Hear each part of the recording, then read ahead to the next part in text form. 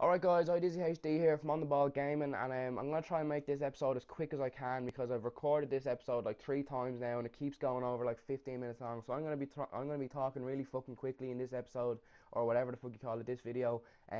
Basically this is a new series I'm doing where I build the highest rated possible teams from a certain league or nation, and then I build an alternative 11 from the same league or nation that I made, and basically just see which one plays better.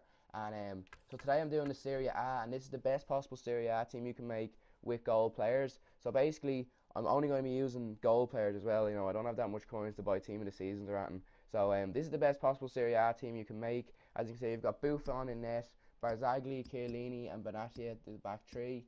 Vidal and Pirlo in the holding mid roles. Francesco Totti with 51 pace on the left wing, Jesus Christ, and Candreva on the right. We have Tevez, who's actually injured for some reason, in attacking mid, and Mario Gomez up front with Di Natale. And basically, this team was absolute shit. Well, in all fairness, the defence was really good. Barzagli is an absolute rock. He's a hidden gem in this game if you haven't used him. Bonatti was good, Chiellini was good, Buffon was good, the two holding mids were good, but the rest of the team was absolute shit. In fairness to Totti, he actually was good on the ball, and his shots are good and his passing are good, but he just has no pace, and if you're playing left mid, you really do need pace, especially in the 3-5-2. And then right mid as well, we had Candreva, who he just really wasn't that good. He was non-existent, and he was just absolute shit. Tevez was really bad. Di Natale was really bad. You know, he's not even that fast. He's just really weak as well, and he's just shit. And then Gomez is just an absolute waste of space. And yeah, so that's the highest rated team. I'm gonna take us on to the sweaty team now.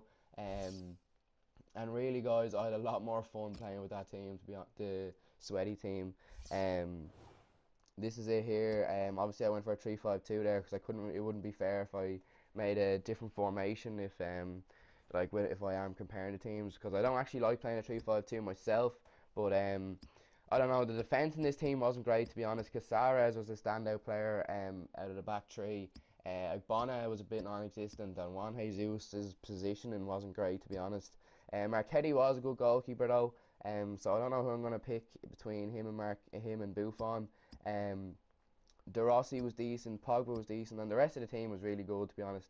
El Shaarawy and Cuadrado are two of my favourite wingers in the game. Balotelli and Ibarbo are two of my favourite strikers in the game. And Hamsik is just an absolute beast in the attacking mid. As you can see, he's 6 foot and he has high attacking work rate with 74 heading. So he's going to get into the box with the crosses, and he's going to be a real threat in the air, as well as like at the edge of the box and stuff. And you know, just to have him there, he just, you know, is a really good. So with the highest rated team, I actually played, I think it was 8 games, and I won 5 and lost 3, so that's not good. And with this team, I played 5 games and I won 4 and lost 1. So you know, I didn't have to play any more games to realise which team was better. And basically what's going to happen now, guys, is I'm going to take you over to a new squad builder where I'm going to build the best 11 from the two teams. So basically, in my opinion, the best team in game wise, in terms of if you want to build a 3-5-2 Serie A team. So I'll be back in a second to show you that. So guys, this is the best 11 from the two teams that I was playing with. I actually haven't even played a game with the best 11. I'm just going to show you you know, the best players for each position. As you can see, I've gone for Buffon in there, and it was a tough one between him and Marchetti, but I went for Buffon because I don't know, he just seemed more reliable in goal, and Marchetti let in more goals, so that was the big factor in why I chose Buffon. Chiellini, absolute solid there on the left centre back. You know, he's able to keep up with the wingers down on the wings, and his tackling's brilliant, and yeah, he's a really good player. Barzagli is probably, I know it sounds stupid, guys, because Barzagli is never used in any teams, but Barzagli is probably my favourite centre back in this game. He's just so good. Like, I came up against 2 Ibrahimovic's, and Barzagli just like killed Ibrahimovic, really, literally like killed him. You know, in the air and on the ground and stuff. Caceres is like just like having a right back there. He gets back well. He's able to keep up with the wingers. His tackling's really good, and yeah, so a full Juventus back line, which tells you something, and also 2 Juventus holding mids here. I went for Pirlo, guys, because he's just, I don't know, he's a bit OP, to be honest. I know he's an 86 rated player, But as you can see, I've got a powerhouse trait on him, and his tackling is really good, guys, in midfield. He just seems to get around and nip in and get the ball and play lovely passes up the pitch. Like, his passing is just inch perfect. And if he was play alongside Pogba, who's just an absolute tank in this game, he's just like a complete midfielder, going forward, dropping back, just bossing the midfield, and he's just an absolute god in this game, guys. The wingers then, El Shaarawy and Cuadrado, probably my two favourite wingers in the game. El Shaarawy, I always seem to score nice goals with him.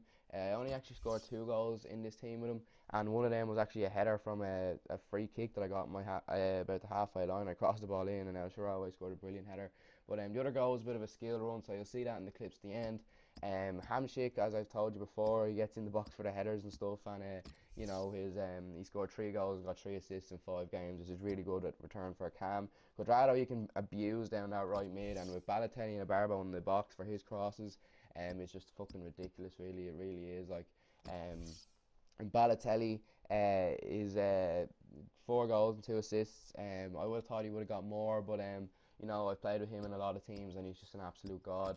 Barbo then as well, I have him untradeable in this team. And this team, guys, it's just sweat, like, up front, and a bit of quality in the back line, and it's a really good team. I probably would play with this team in Division 1, and I'd be confident enough to do well in Division 1 with this team.